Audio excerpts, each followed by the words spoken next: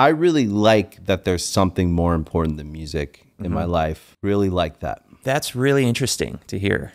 And it's kind of like calming to hear it too, as like being in the biz. And it's like, we put out a record in 2021 and it was hard to move the needle then because the world was so crazy. Really tough. And you're like, how do you know? I suspect you'll have a really good experience putting this next record out. I think it's a really good time for rock music.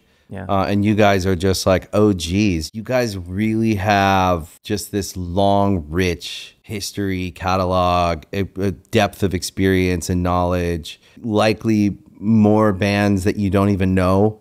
Or the bands you might not even be aware of that are like fans. Like, I think if you go out into the world with the next record, you're going to have a really good experience of what it means to be in Chevelle in 2024. You know what I mean? I appreciate that very much. I mean, that I feel like I've just been stumbling through it the whole time.